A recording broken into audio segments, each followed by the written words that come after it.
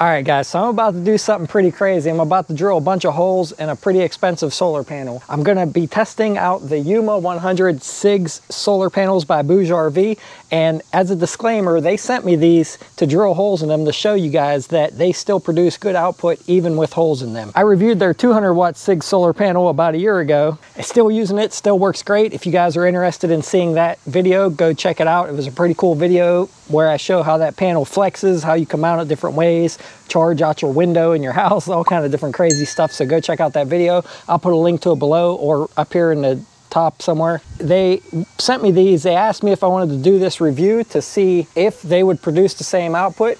And I'm gonna drill a couple holes in them, 1/4-inch holes, all through one of the panels, and we're just gonna see if it still performs really well. So what we're gonna do is I have two Blue Eddy AC 240 solar generators here. They're both identically the same, and in fact they're about the same charge rate, one at 35, one at 36%. And we're also going to use these solar panel multimeters to show you exactly what these panels are capable of, and we're going to show that with these solar generators as well to see what kind of power they produce. So currently, right now, they are producing 98.29 watts out of this panel over here and 100.7 watts out of the panel on the right side. So I am getting about 1 to 2 watts more out of the panel here on the right side. So I'm gonna drill the panel on the left, the lower wattage one, only because honestly, I don't want to ruin the one that's producing a little bit more power.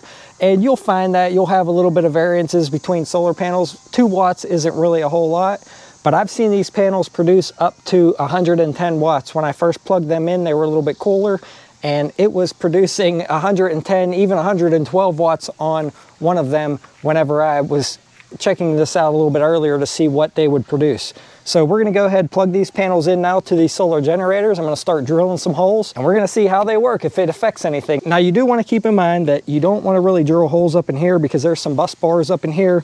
You don't wanna put any holes through this, obviously, but anywhere along through here should be fine. But do keep in mind, if you ever get holes in your 200 watt panel, you don't wanna get any holes right down the center here because this is a bus bar and you don't want a hole there because it may affect your power output. But let's hook these up and let's see how they perform after some holes are in them. So now one thing that's really important is using this solar panel multimeter, because not all solar generators are the same. So when you see people testing solar panels going into 2 different solar generators, it's really going to depend on what charge rate they're at, because some of them will limit the charge rate depending on what percentage they're at. Using those multimeters, it's pretty much, not gonna lie, it's gonna give you an exact output of each panel of what they're capable of producing. Now these are identical solar generators, so they should be very accurate as far as relaying, you know, what percentage they're charging at, as long as the charge rate's the same, which they are. They're only about 1% difference there. Like I said, this right panel was already producing about 1 to 2 watts more than the left panel, so we'll keep that in mind during this test, but that gives me a good benchmark of what to start with. And again, it's pretty much the same. I'm getting 96 watts input on this one, 97, and I'm getting 98, now 99 on this one. So still 1 to 2 watts difference between the left panel versus the right panel. 97, 99, so still that 2 watt difference. So let's start drilling and see how it continues to perform. And if any of you are interested in any of these panels, the 200 watts, 100 watt panels, solar generators, whatever, I'll put links down for all this stuff down below in the description. Please consider using those links if you decide to purchase them, because it really helps support the channel. I will receive a small commission at no extra cost to you, and it lets the company know that my videos are working. And to be honest, I don't ever try to sell stuff in my videos, but I let it show for itself. So let's get into it. I'm just gonna pick a random spot here, 1/4-inch bit. There's one hole. Let's see if it makes much of a difference. Oh. Yeah, so my wife said it dropped, but that was because I had a shadow on it. I have 95 watts in that one and 97 in this one. So it did not even lose any power output drilling that one hole in there. That's crazy. So 94 watts on the left one and 97 on the right. So there's 3 watts difference, maybe dropped 1 watt. It was just 95 and 97, so very, very similar in wattage. Didn't really lose any power at all. That's pretty crazy. And I'll show you exactly where I drilled the hole. I drilled it right here. It's definitely going through this bar and this bar here. So it did not hurt the efficiency of the panel whatsoever with that one hole being in there. Let's drill some more holes. This is actually a pretty fun test. I enjoy this. All right, guys, so we got 96 watts on the left panel. Oh man. I was trying to do this before the clouds came, but down to 31 watts and 30, well, it was 31, now it's 20, 17, 16. They're both really the same now, 19, 19. So they're both exactly the same. We'll wait till the sun comes back out. Gonna drill another hole, but yeah, it just went behind that cloud. I hate cloudy days on solar panel testing. All right, so these are actually about the same wattage. I'm just gonna go ahead and drill it, and then when the sun comes back out, I'll show you the difference between the wattage outputs, and I'll just show you on shade too, because you're gonna have shady days some days. So let's just pick another spot, go ahead and drill a hole. And these are just random holes. Looks like we got 16 watts on one and 17 on the other. So that's only 1 watt difference, and that's 2 holes in the panel. When the sun comes back out behind those clouds, we'll show you the output when it's very sunny out. But I can't believe that. It really hasn't lost any output yet. So when I reviewed the 200 watt CIGS solar panels, the only really negative that I had was that these have a thin film on them, and the film nicks up very easily, scratches very easily. In fact, I thought it was a film that you actually peeled off, and I started to try to peel it off, and then I emailed them. Go watch that video, you'll see what I'm talking about. But this film scratches really easily. It has a nice protective film on there, but you can see even with my fingernails, it just scratches really easily. Not sure if that would make a difference in the end. Maybe we'll scratch it all up and find out. But that was my only concern with the original panels. But so far, these are producing excellent power, even with holes in them. That's crazy. And here comes the sun. All right, so there's only about a 4 to 5 watt difference. I was getting like 97 watts on one and about 101 to 102 on the other. And in the beginning, there was already a 2 watt difference. So really, there's only about a 3 watt difference with 2 holes being drilled in the solar panel. Like I said, pretty crazy. And that was with me scratching it, so maybe that had something to do with it too. And now that the sun's behind the cloud again, I was getting 24 and 26 watts, so it was only a 2 watt difference, which initially it had a 2 watt difference anyway, so that's pretty insane. And if you watched my first video, these panels would be good for putting on top of an RV or a camper. You can get the panels with either the holes in them for drilling them down with screws like I have, or you can get the ones with a sticky back where you can peel that off and stick it right to the top of your camper. But keep in mind, those are going to be kind of hard to remove if you ever want to take them off and switch them or remove them to a different camper. But it is pretty cool that you have the option for either a sticky back or one that you can mount down with screws. And again, I'll put links down below if you guys are interested in picking these up. So now the sun's sort of back out. We got 100 watts coming in on the right one and 94 watts coming in on the left one. Actually 99 now. So yeah, about a 5 watt difference. All right, now I'm actually going to pick where I drill this hole. I'm going to try to drill it right in one of these seams here to see if that makes a difference, and it should affect 2 of these cells here.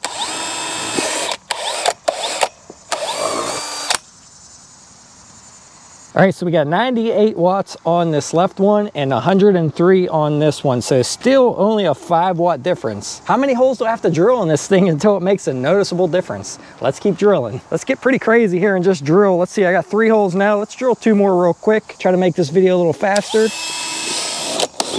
1 there, 1 there. Actually, let's just drill a bunch. Got some grass on there. Let me get that grass off there so it doesn't make a difference with being covered in grass. So now we got 1, 2, 3, 4, 5, 6, 7 holes. That's got to make a big difference.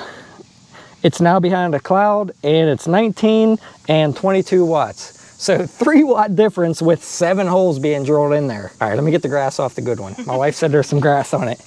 Didn't really notice. 20 watts in the one with 7 holes and 24 watts in the one with no holes. Actually, yeah, 21, 26. The sun's coming out, so let's see what it ramps up to now. And still not a huge difference. I actually enjoy this test. If any other solar panel company sees this video and wants to send me some similar panels to do this kind of testing, I would love to.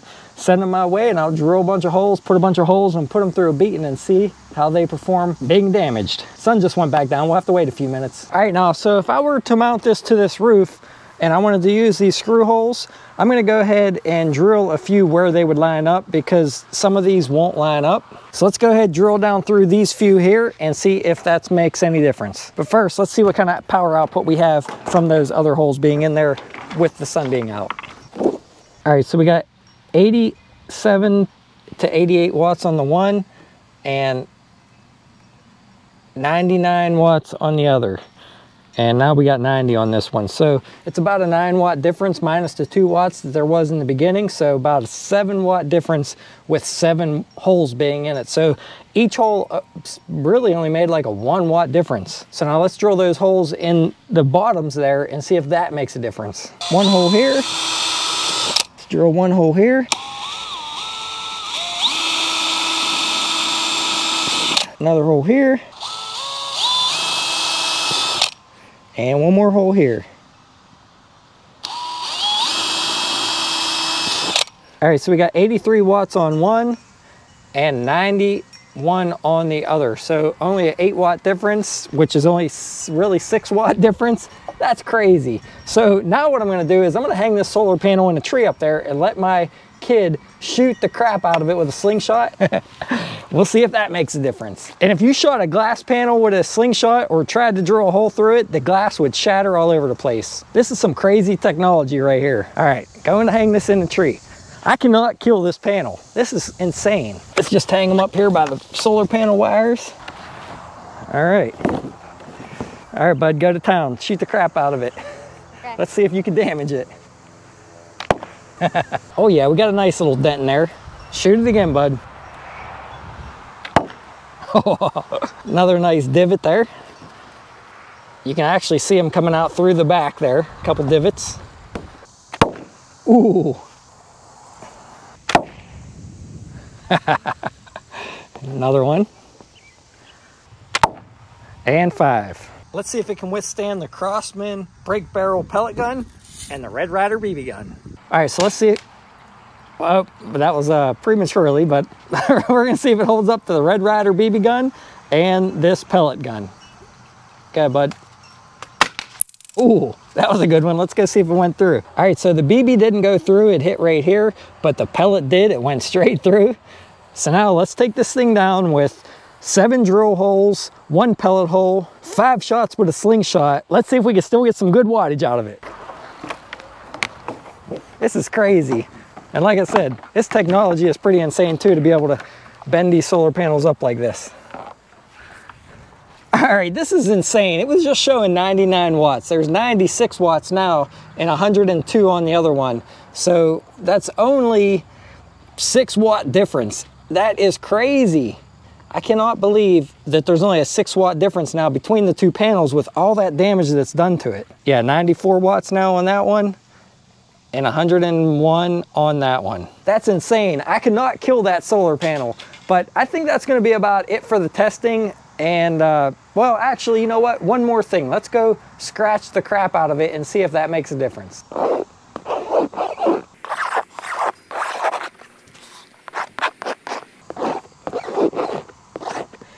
I think that's pretty well scratched. BougeRV. Now one final test, let's plug them back into those solar multimeters, get a good comparison there, and I think that's gonna be about it for this testing. I cannot kill this solar panel. That is crazy. We have 12 holes, 5 slingshot divots, and a bunch of scratches. And this is still producing 54 watts out of the left one, actually 52 and 55 out of the right one. It's a little bit behind a cloud right now.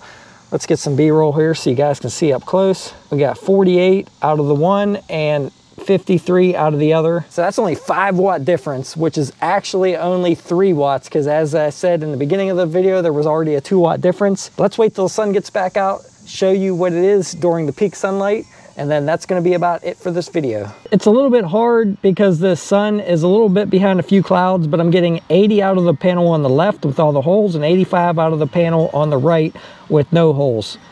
83 and 89 now. That's crazy. 88 and 95. So there's only a 7 watt difference, and in fact, that's only really 5 watt difference. That's nuts for having all those holes and those scratches in that panel for it to still almost produce as good as it was when it was new. So that's a crazy, insane test. And one thing to keep in mind, if BougeRV wasn't confident in this product, they wouldn't be sending out panels like this for people like me to do this testing. I can't believe it performed the way it did. I honestly didn't think it was gonna do that good, but that's gonna be about it for this video. If you found this video helpful or enjoyable, please consider subscribing and checking out some of my other videos, and I will see all of you around on the next one. And don't forget to leave a comment and questions down below, because I love interacting with you guys, and it also helps my channel out. Thanks for watching, everyone. See you on the next one.